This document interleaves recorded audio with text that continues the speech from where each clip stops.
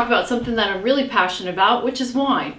We all love to have a great glass of wine, but it's very difficult sometimes to find the right wine for you.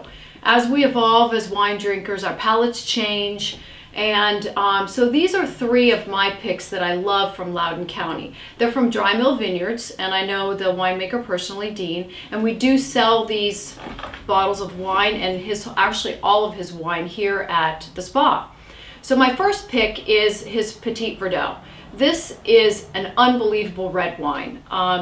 It is not quite Napa Valley, but I'm going to tell you, for Loudoun County, this is going to really give you a great punch. It's soft, very soft in tannins. You can drink it alone. It's great with red meat.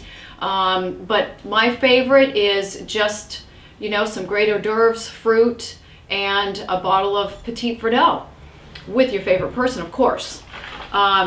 The white, this is my favorite white that he carries, which is called Treminette. I am not a Chardonnay girl by any stretch of the imagination. I don't like oaky. I just do not like Chardonnay. So this is a very crisp white, light. You need to drink it very, very cold. Has a little bit of a floral tone, little spice to it. Again, you can drink it alone, or you can drink it, you can pair it up with spicy food, Asian food, chicken, fish. Pretty much goes well with everything. And you know, I think there used to be rules of the road with, you know, with fish and chicken. You drank white wine and red meat. You drank red wine. I think these days I drink white with everything sometimes, or red with everything sometimes. His last pick that I love is dessert wine.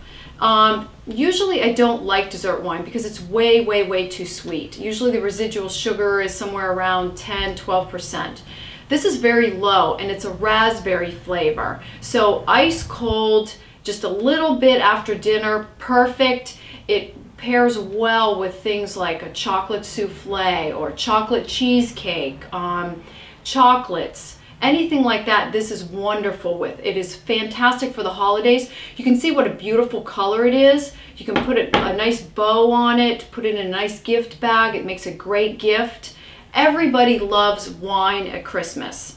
So I would recommend, of course it depends on your palate, any one of these, but he also does have Chardonnay if you love Chardonnay.